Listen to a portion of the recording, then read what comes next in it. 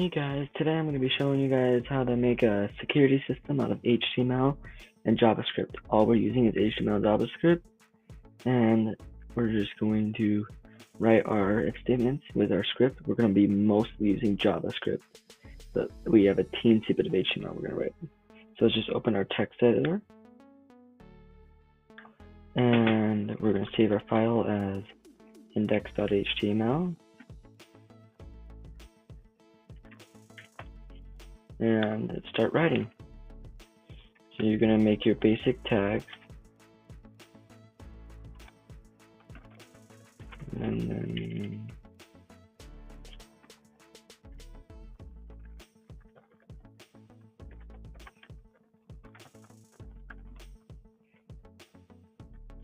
then we're going to write in our body, and we're just going to make a background color of blue. And then we're going to make our H1. This is just going to say our welcome. So we're just going to make it say align equals center and ID equals name and slash H1. Okay, and then our button, we're going to make an on click, and we're going to do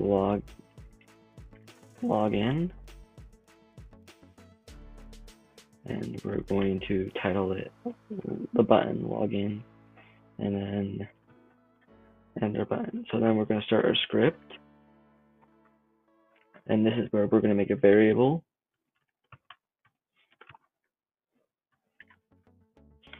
Enter your name.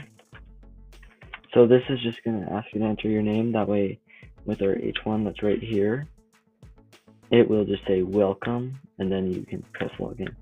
So enter your name, and then we're going to do document.get element by ID, and then name and dot inner HTML equals welcome. And then we're just going to add our person.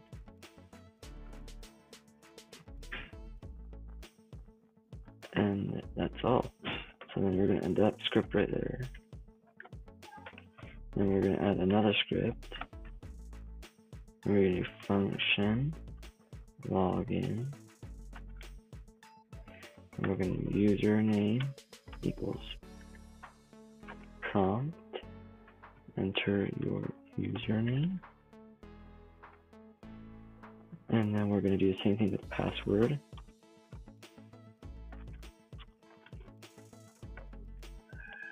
And then we're going to make our if statement. If username equals, we're just going to do admin. You can do whatever you want. And then we're going to do and password equals 1 2 3 4 5 6, and then we'll get that too. Go to our next function, which will be called move on. Actually, we're just going to do, instead of our next function, we're just going to do alert welcome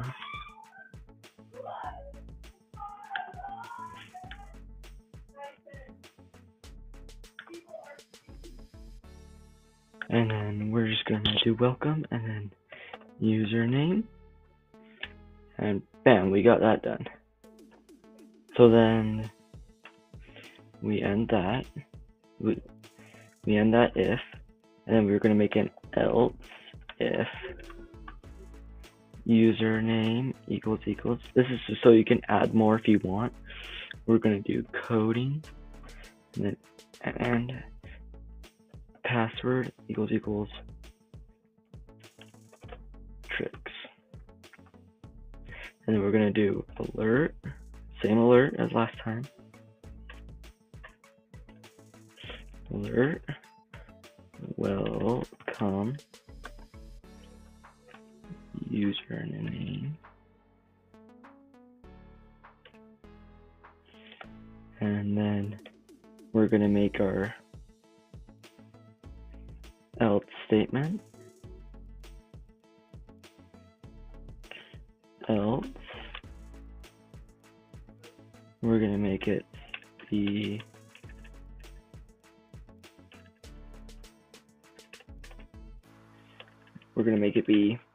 this is what our incorrect credentials would be. So we're going to do alert incorrect credentials, and then we're just going to call the function login again. Incorrect credentials, try again. There we go. And now we have that. We can also go like this. Instead of putting our login, because then people could just press cancel and still get into it, we're just going to do location equals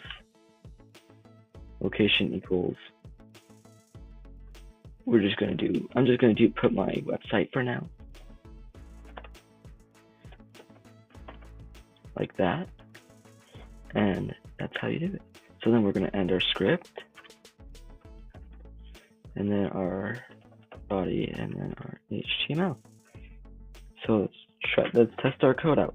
So if you go into your files, and you open your index, it says enter your name, and we're going to be coding. Welcome coding. So let's log in. Apparently it's not calling our function. Let's see what's going on here. Log in. Why is it not calling?